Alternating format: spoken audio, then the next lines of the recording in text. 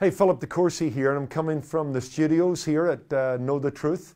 And I thought during this time of national crisis, during these unsettling times for you and your family and your friends, that I'd just bring a message of comfort, hopefully give you a little bit of a biblical perspective during these troubling times.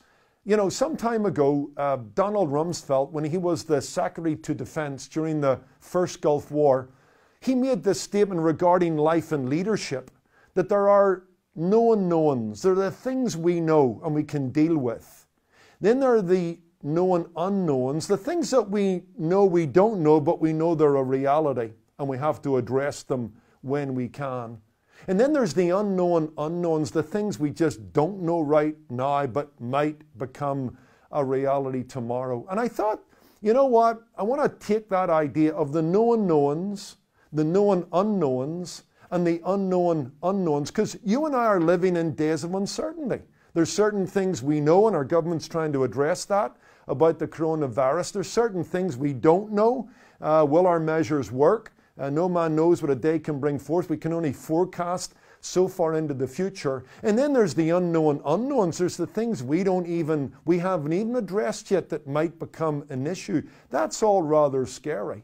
But I love that first category, the known knowns. And biblically speaking, there are some things we know about God, about His Son Jesus Christ, about the promises of the gospel, about the future of the Christian. And I think if we can focus on the known knowns, that will help us deal with the known unknowns and the unknown unknowns. It will calm our fears. It will remind us to be anxious for nothing.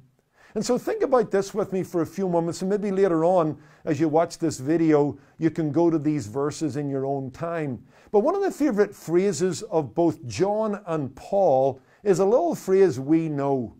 God wants us to know certain things about Himself, about His Son. That's why we have His Word. He's revealed Himself in the written Scripture, and He has revealed Himself in the living Word, Jesus Christ. Here's what John says in his first letter.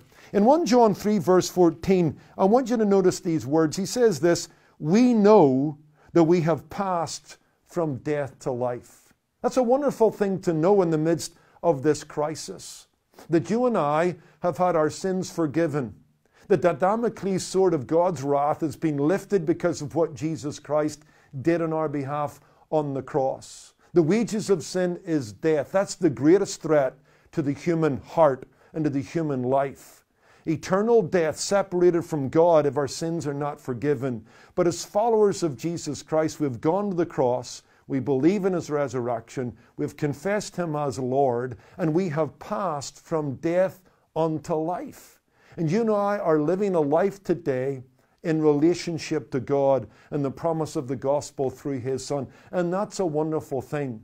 Whatever the threats that you and I are facing right now with the coronavirus, and there'll be something else in the distant future, you and I have dealt with the greatest threat of all, the threat of sin and the death that comes through it and the wrath of God that comes in its direction. Here's another thing that John says in 1 John 5 verse 20. Listen to these words where he says this, and we know, here's another thing we know, that the Son of God has come and has given us an understanding, that we may know Him who is true. It's a wonderful thing to get up in the morning and face a new day with some of its uncertainties and trials and tests, knowing that we have understanding. We have understanding about God's nature and His disposition toward us in love through Jesus Christ. We have an understanding of Jesus' work on our behalf on the cross, but His present work as a great high priest, encouraging us to come and pray to Him and find grace and help in a time of trouble. We know and we have understanding through the indwelling Holy Spirit as He brings the Word of God to bear upon our hearts. We know how the story ends. We've read the book of Revelation. We have understanding. And we mustn't lose our perspective in the midst of all of this. We know that we're saved and we've passed from death unto life and will not come into judgment.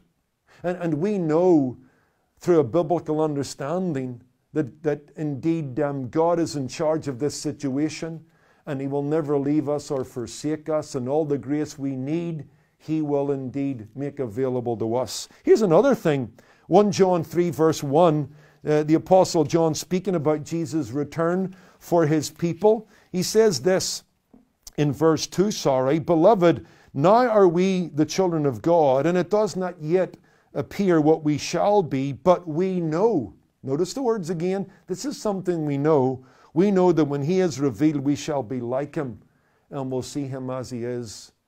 Oh, the hope of the second coming of the Lord Jesus Christ, the blessed hope of His glorious appearing for His people. Heaven is our home. Jesus is coming someday to take us there. And He told His disciples, let not your heart be troubled. That I've gone to the Father's house, and someday I'll return from the Father's house and receive you unto myself. We know that to be true. We know that's a hope that is sure. And that again should temper our responses. It should quell our fears. It should make us confident.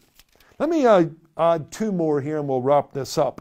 In 1 John 5 verse 15, here's another verse we have with the phrase we know, and it's a really good one. Not that the others weren't. 1 John 5:15, and if we know He hears us, whatever we ask, we know that we have our petitions from God. That we know that God hears our prayers. And we know that God is disposed to answer the prayers of His people. And we know when we link our weak prayers to the strong prayers of Jesus on our behalf, when we ask Him, we know He hears us. What a friend we have in Jesus, right? All our sins and griefs to bear. What a privilege to carry everything to God in prayer. That's another thing we know in a day of unknowns, in a day of unsettling news and unfolding drama. We know we have passed from death unto life. We know we have understanding that's true about the true God and the true perspective on life. We know that someday Jesus will take us to be with Him. We know He hears and answers our prayers.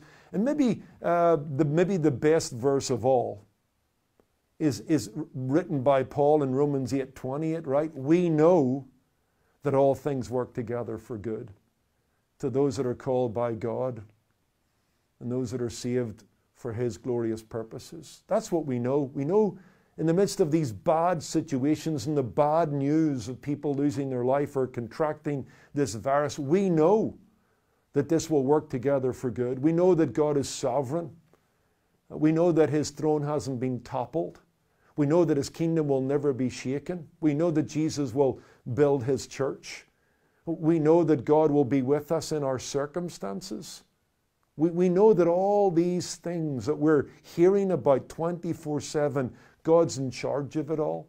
And that brings a certain peace to our hearts, that God is on His throne and He will remember His own. Let me finish with this.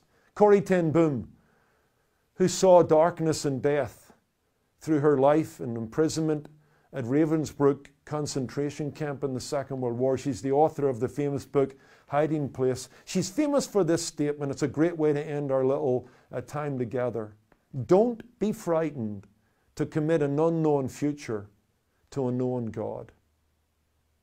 We know these things about God. We know the promises of the gospel. We know our identity in Christ and we're secure. We know the comfort of the Holy Spirit. We know the hope of the second coming. There are no unknowns. There are known unknowns. There are unknown unknowns. Let the known knowns help you frame everything else. This is me coming from our offices here at KTT. I hope this devotional and short message has been an encouragement to you. We are praying for you and your family. Would you continue to pray for us? Thank you for your support. Thank you for your prayers. Thank you for connecting with our ministry. We hope it's a blessing to you, and maybe in sharing it with others, it will be a blessing for them.